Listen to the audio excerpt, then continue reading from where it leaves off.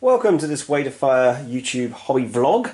It's me, Andy, and I'm just going to be showing you where I'm up to with my new Perry Miniatures Franco-Prussian War models. So, as you can see, I've done a few different types of ones, which I'll show in a moment. So, we're going to start off with some Prussian Cuirassier. These were the first models released by Michael Perry. So I already had a unit of these done using their foundry models. They're not great in comparison for size because they're slightly larger now, the newer ones. So I have had to paint a new set, of course. So this is the Magdeburg Cuirassier with their yellow facings. And the reason I've picked these is because I'm going to focus my army on, well, both sides of the army on the Battle of Mars-La-Tour on the 16th of August 1870, because it's a very good battle from the point of view of having lots of different units involved. It was just outside Metz. It was a relatively close run thing. The Prussians were sort of strategically victorious. I guess they were tactically perhaps lost. And so there's a couple of really sort of interesting elements in that. The Imperial Guard are there for the French and for the Prussians.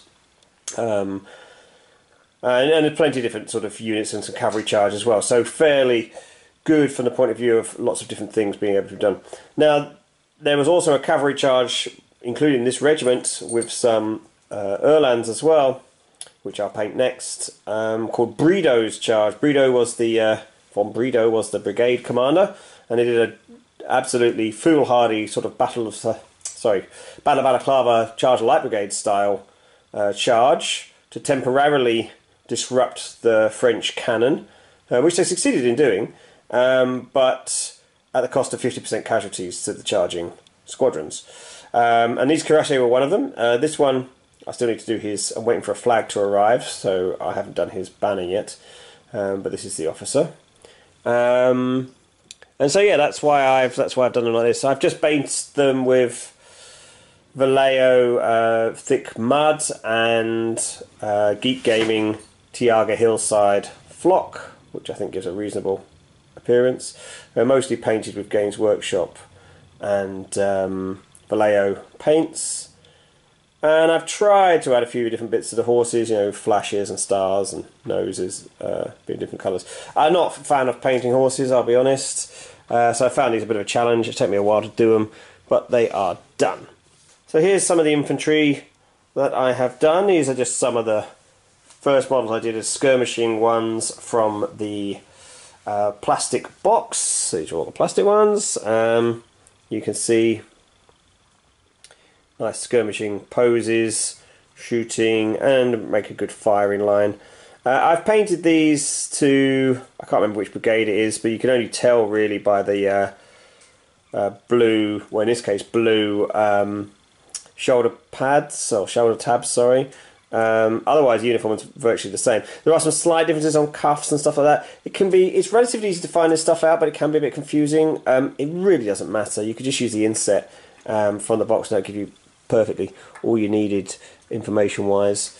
You can see this guy just taking some ammo out to load in his Dre's rifle. A bit outdated at this stage, the Dre's, but certainly compared to the Chassepots that the French had. And you can see here on the side, actually, he's got this sword knot.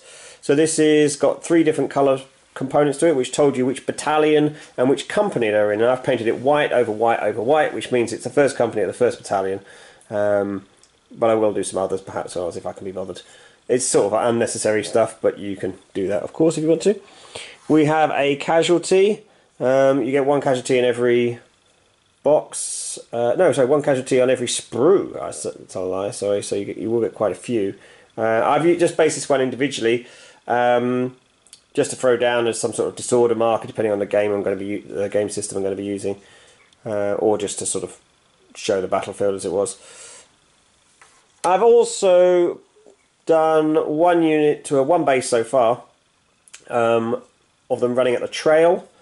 So I have done all of these guys with the slightly older helmet there with the brass strap down the back.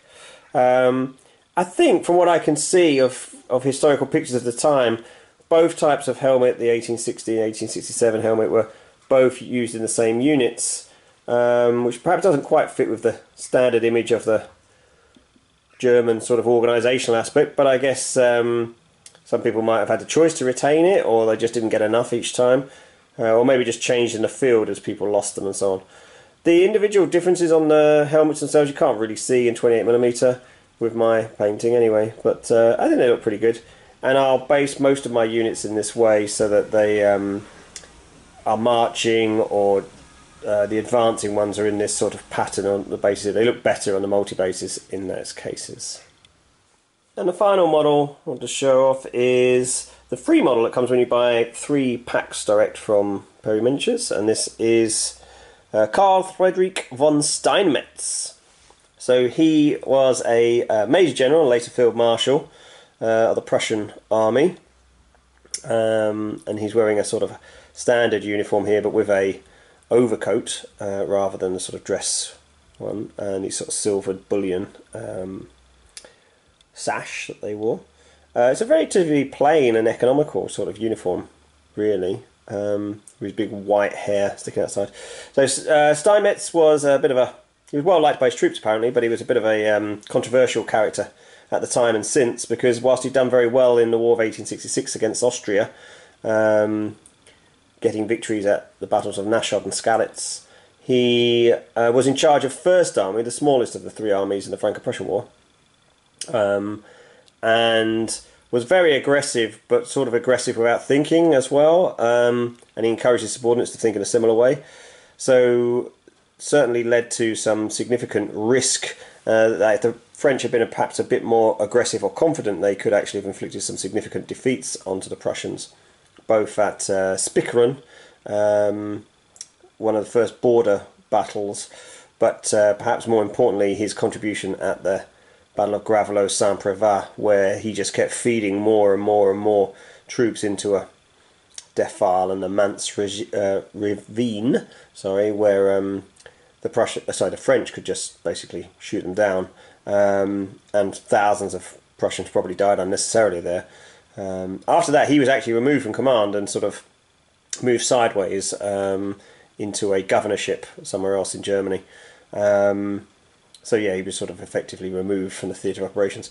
To be fair, I think, Ye was very aggressive, but there were plenty of people, particularly Moltke, who gets a lot of fame and credit for the Franco-Prussian War. He could easily have stepped in at any point to deal with Steinmetz, but chose not to.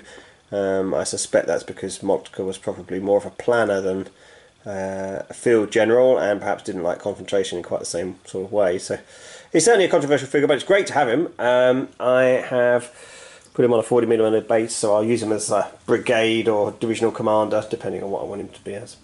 So anyway, that's all I wanted to show you, just where I'm up to. I'll continue plodding on with the Prussians, and they've just released the French and some Prussian artillery, so I shall be getting those, and some French chasseurs as well. Sorry, voltigeurs, so I shall be getting those as well. No, chasseur pied. Yeah, so I will be getting those as well, and hopefully you'll see them painted up soon. So thanks very much, everyone. Bye.